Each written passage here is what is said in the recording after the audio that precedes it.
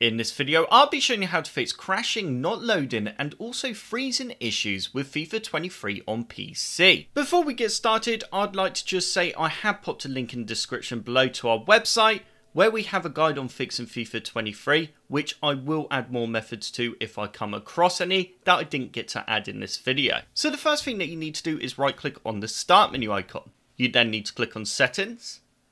And you now need to select Update and Security. You now need to click on the Check for Updates button, and Windows will now check to see if there are any new updates available. And if it does detect any, it will then install them. Also, if you do have any optional quality updates available, then download and install those as well. So once you've updated Windows, the next thing we need to do is ensure that you have the latest driver installed for your graphics card. If you're not sure what graphics card you have, then you can find this out by right clicking on the start menu icon and then going to Device Manager. You now need to expand Display Adapters, and as you can see I have an Nvidia graphics card and it's a GeForce GTX 1660 Super, which means I need to go to the Nvidia website and download a driver for this graphics card.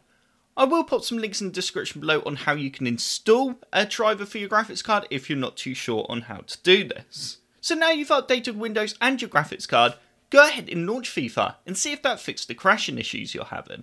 If that didn't help, then the next thing that you need to do is right click on the start menu icon and you then need to open power option. You now need to click on additional power settings and you then need to ensure you've got the high performance power plan selected. If you don't, then go ahead and select it. It may also be under hidden power plans. So once you've done that, the next thing we want to do is go back to the home on settings and we now need to select gaming. You then need to go to game mode and you need to turn this off. Once you turn game mode off, go ahead and try FIFA 23 again. If turning game mode off didn't help, then the next thing you need to do is ensure that you have everything closed before launching the game. So if you have OBS Studio in the background open, a web browser, a music player, even Razer Cortex, anything like that, close all of that down before launching the game. And also the next thing you want to do is just unplug everything that you have currently plugged into your computer apart from your keyboard and mouse.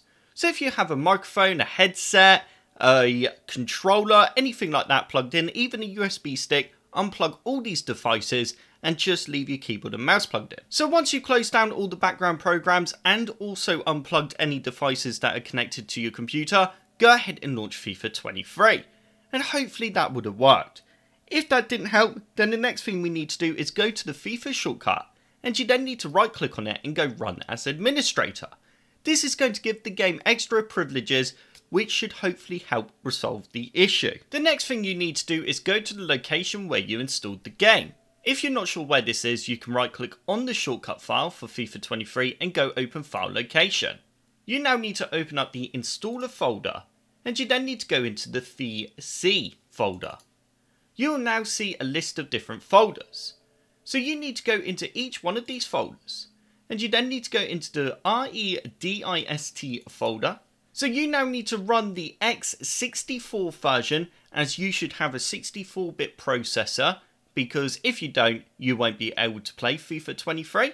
So go ahead and run the file and then just click on repair. And you need to do this for each one. So for example, once I've repaired this one, I then need to go back to the VC folder and open up the next folder down, and then I need to do the same thing again and click repair. Once you've done all that, go ahead and launch the game and see if that helped. If that didn't help, then the next thing you need to do is open up either Origin or the EA app, depending on what you use to launch FIFA 23. Once open, you then need to find FIFA 23, and you then need to click on the three dots, and you now need to click on repair. And this is going to check if any of the game files have become corrupted or missing. And if it detects an issue, it will then repair those files. Once that's finished, go ahead and launch the game again. And if that didn't help, then the next thing I'd suggest is try reinstalling the game. And if you do have the option, install it to a different hard drive, as it may be an issue with the drive that you're trying to install the game to. So I hope this video helped you out and you enjoyed it. If you did like the video, click the like button below. And if you'd like to see another computer sluggish video, then click that subscribe button. If you do subscribe, then I will see you in the next video.